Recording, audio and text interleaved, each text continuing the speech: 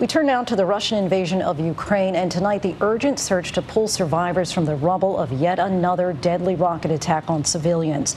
At least 15 people were killed in the strike. This man was rescued and rushed to a hospital. 20 more people are believed to still be trapped in the ruins of the apartment buildings. ABC's Tom Supi-Burge reports tonight from Kyiv.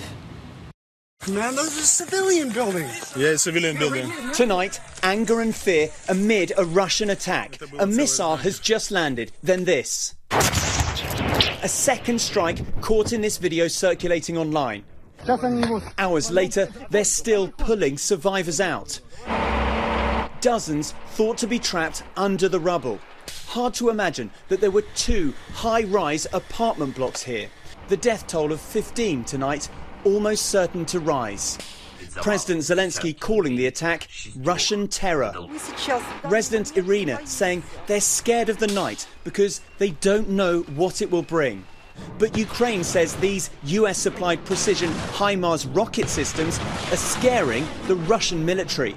US officials saying 8 now in action in Ukraine with a promise of 4 more.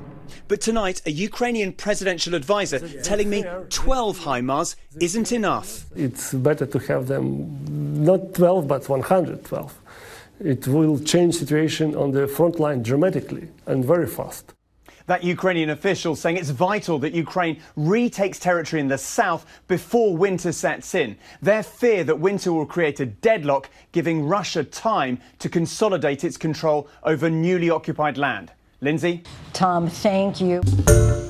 Hi, everyone. George Stephanopoulos here. Thanks for checking out the ABC News YouTube channel. If you'd like to get more videos, show highlights, and watch live event coverage, click on the right over here to subscribe to our channel. And don't forget to download the ABC News app for breaking news alerts. Thanks for watching.